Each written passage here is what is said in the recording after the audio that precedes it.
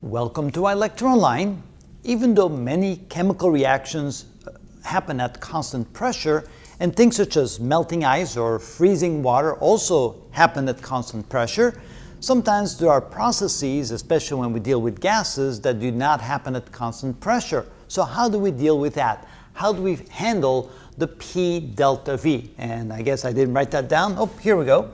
Let's say the P delta V concept. How do we deal with that when pressure is not constant?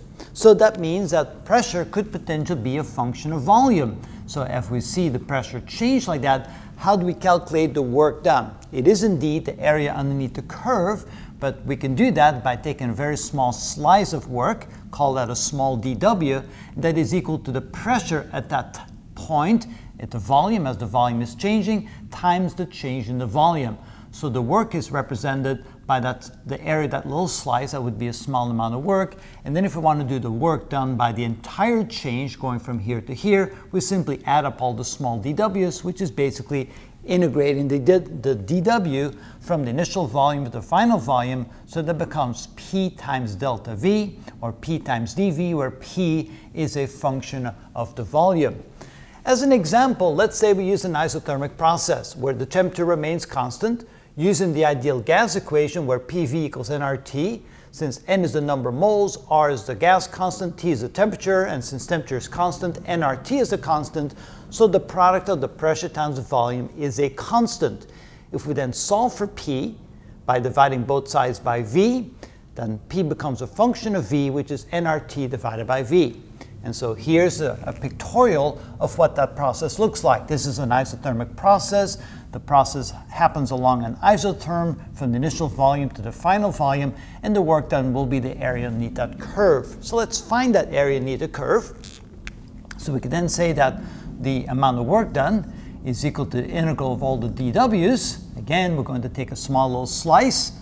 This is going to be a dW, which is equal to the pressure at that point in the volume change times the width, which is a dV. So the width from there to there of that little slice is the dV. So dW is P times delta V. And so this is equal to the integral of P times dV from V initial to V final. Now we know that in an isothermic process, the function pressure is equal to nRT over V. Since nRT are constants, this can now be written as work is equal to nRT times the integral of dV over V from initial volume to final volume. And of course, you recognize that the integral of that would be the natural log of V. So this is equal to nRT times the natural log of V from V initial to V final. And then we plug in the limits. We find that the work done is equal to nRT times the natural log of V final minus V initial, which can then be written as the natural log of V final over V initial.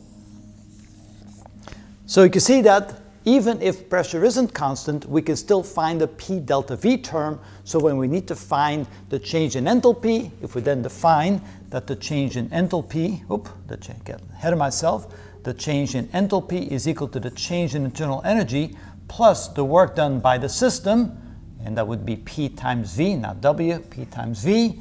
So realizing that there's a relationship between enthalpy and the work done by the system. The work done by the system may not be a constant value. It may have to be calculated depending upon the relationship between pressure and volume, but it can be done as well. And so it works for any kind of environment, even when the environment is such that the pressure is not constant.